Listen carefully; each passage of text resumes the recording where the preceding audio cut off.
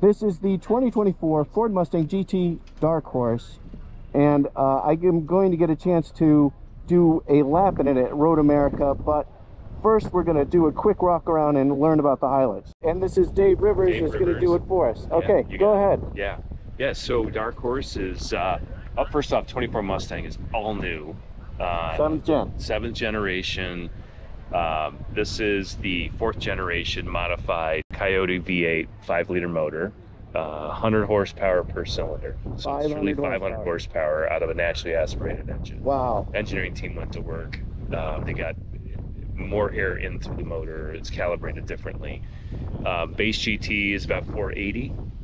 Similar motor or same motor, just calibrated a little bit differently. Yeah, the Dark Horse, right? So this is the performance pack. It's got a splitter on the front. All this is different. The whole front fascia. And are these scoops part performance pack as well? Nope, that's standard. That's standard Dark Horse. Yeah, yep. It's got high performance summer tires on it. Yeah, Trofeo R tires do not mess around. Bigger Brembo brakes on the performance pack. Absolutely. Dark Horse, new logo.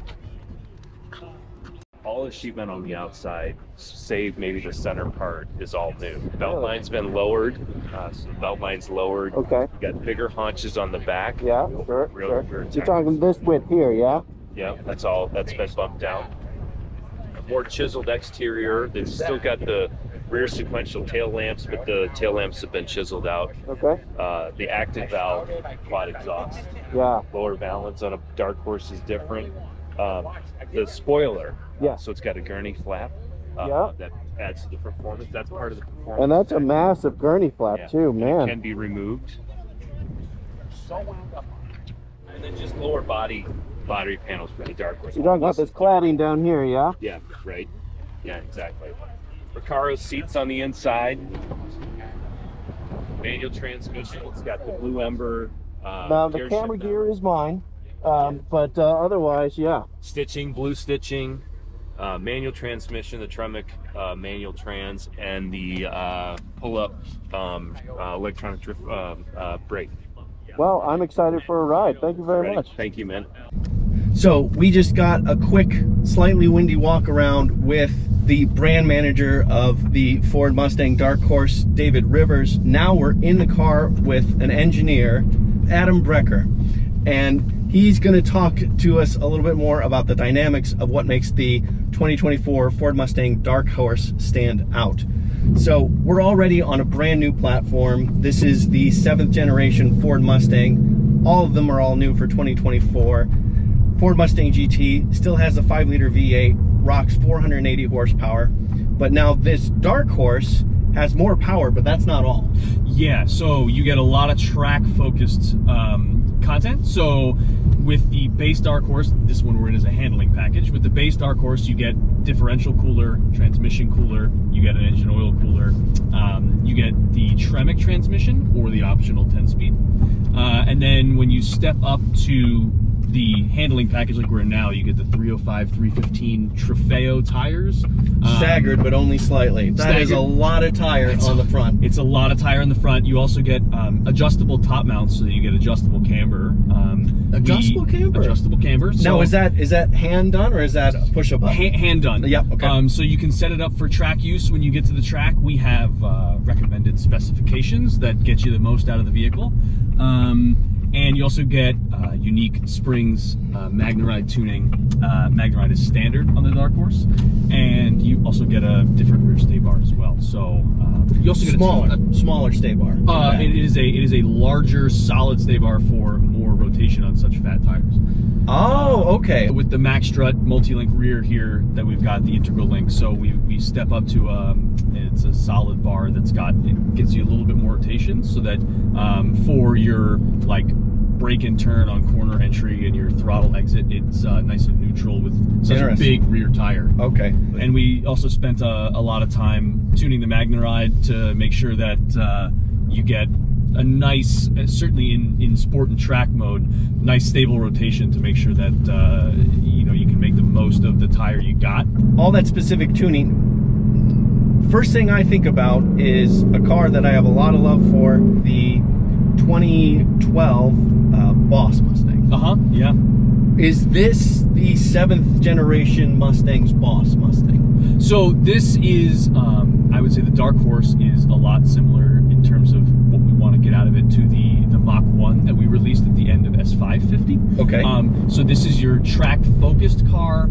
You've got all the coolers to make sure that you've got the endurance for it. Yes. I think Boss 302 is also a very special vehicle. And well, because there was Boss 302 and then there was the Laguna Seca package. So, which kind of did that extra handling package work. Right, and I think, you know, much like Laguna, we've got the aero and we've got the tire and all sort of the unique features here. But yeah, this is a track-focused vehicle.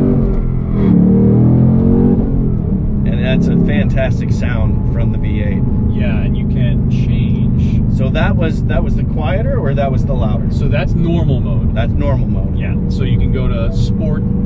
Oh, you can hear it even just there in steady state. And you can also, if for instance you'd like your neighbors, have a quiet start in the morning as well. Yes, we don't know any of these neighbors, so.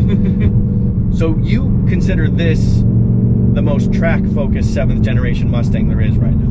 Yes, this is the most track-focused 7th generation Mustang there is right now. We've spent a lot of time and energy making sure that our customers, when they take it to the track, because I hope they do, have an excellent experience. I mentioned Boss Mustang. How does this compare to GT350? So compared to GT350, so right, we're still in Coyote motor. Right. But we've got a lot of the same parts pedigree and learning that GT350 brought in. So clearly it's cross-plane V8 instead of a flat plane V8. Yep. And it's a 5-liter, not a 5.2 liter. Yep. But your horsepower is nudging quite close to what the GT350 had. Nudging quite close, and it's a very drivable motor, right? You got a lot of torque out of the corner. Good mid-range. Yeah, good mid-range. But then handling-wise, you know, Magna-Ride suspension, going with a really sticky tire. Yep. With the Trofeo, you know, those were GT350 levels staying with the S550. Yeah, so we did a lot of learning from GT350 and then into Mach 1, picking sort of the best features that we thought from that platform. And I think a lot of that same understanding and learning that we got from that comes over to this platform to keep it very track focused and make sure that you know, our customer gets the best that we know how to put on the car. Is there anything about the platform itself, the actual structure, that allowed you guys to do anything different or anything better? So the rear suspension now includes the drift brake, and we've also got a new software algorithm for Magna-Ride.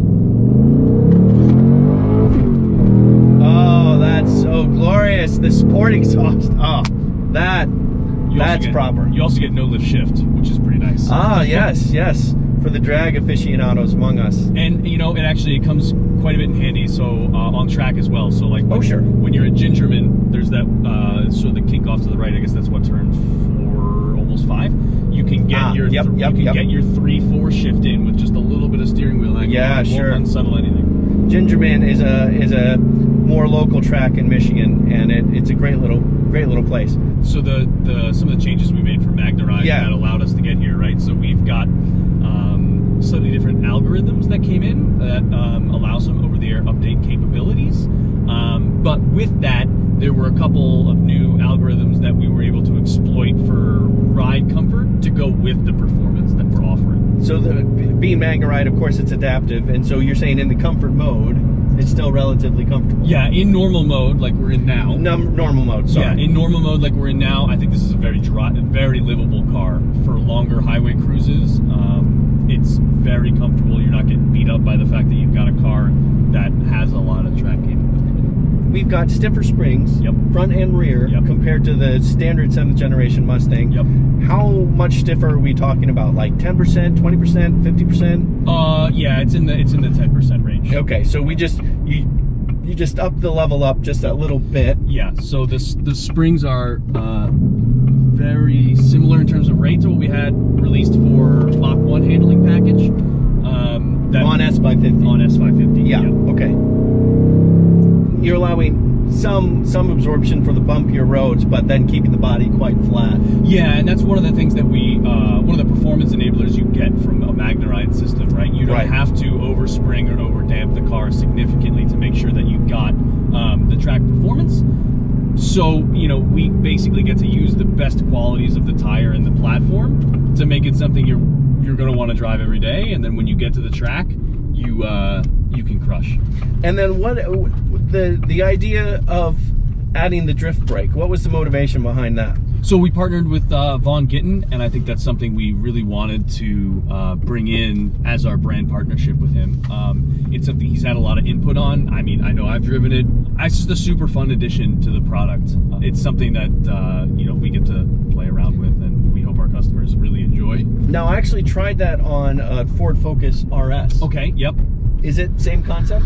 Same concept. It's a slightly different implementation, and we've done a little bit of difference in terms of tuning. I got to play with both at you know, over the course of my work at Ford, and I think what we've done in the Mustang is have something with a little bit more modulation than we used to have. Ah, okay. So, yeah, that was a bit of an on-off switch in that. Yeah, one. so there's a little more modulation when it comes to you know, maybe you're on a wet surface versus a dry surface. You have a little bit better ability to play with the precise amount that you're looking for. And I think Vaughn was very helpful in terms of his feedback, you know, given the fact that yes, we occasionally drift cars, but that's not really our employment. Well, Adam, thank you so much for giving us some insights on this car. I mean, before we finish though, is there anything else that we missed that we should really touch on? The only other thing that I think we didn't talk about is Fox body gauges, which is the part that I really enjoy.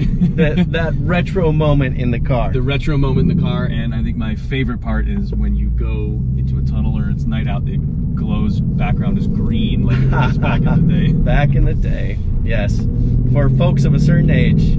Yes, we've had some of our younger engineers get a little confused by that, but we won't fault them. Right. Well, Adam, thank you so much for giving us a taste of the 2024 7th generation Ford Mustang GT Dark Horse. Absolutely, it's my